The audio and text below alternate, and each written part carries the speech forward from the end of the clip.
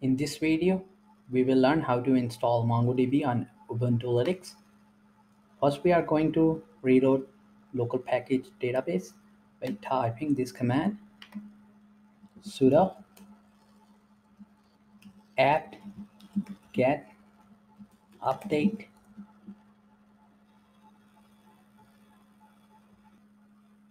Now, to install the latest stable version, we need to enter this command sudo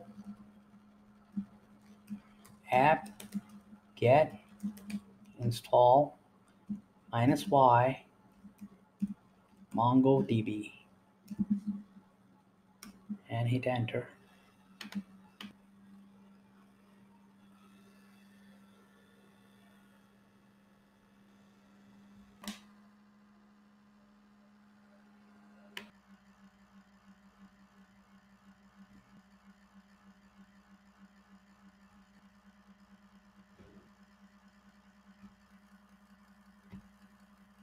Now we have this MongoDB installed on our system. MongoDB is almost run as a network server, so clients can connect. To start the server, we need to run the command mongo. I will just clear the screen first and type mongo and hit enter. And when you run the server or start the server with no arguments, mongo will use the default directory data.db. If the data directory does not already exist, the server will fail to start.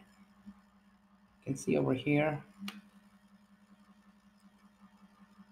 it says this directory data and then db does not exist. So we need to create this directory. Server can find it. To create this directory, I will use command make directory command mkdir with p option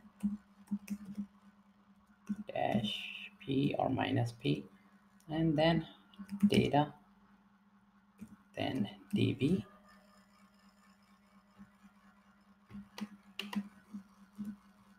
and just enter. We need to have a permission, so I'm just gonna do sudo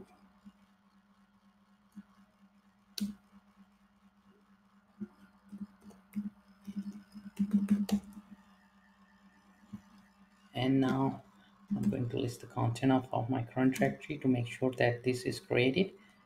Data, I'm going to do ls l, then data, then db, or just data, so it will show me the db.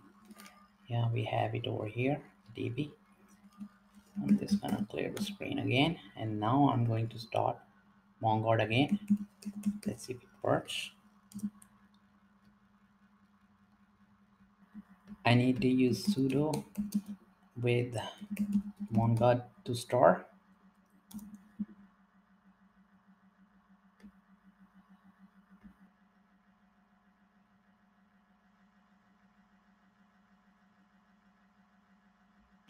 It started and waiting for connection on port 27017.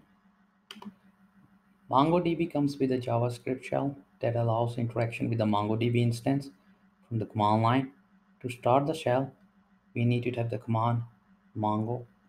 So on my another terminal, I'm just gonna do over here mongo and hit enter, and it will try to connect to over here to test database. And on mongo terminal, you can see it's saying connection accepted from this IP address. So we are connected to it. To keep on learning, please subscribe to our YouTube channel. Keep supporting us, and thank you for watching.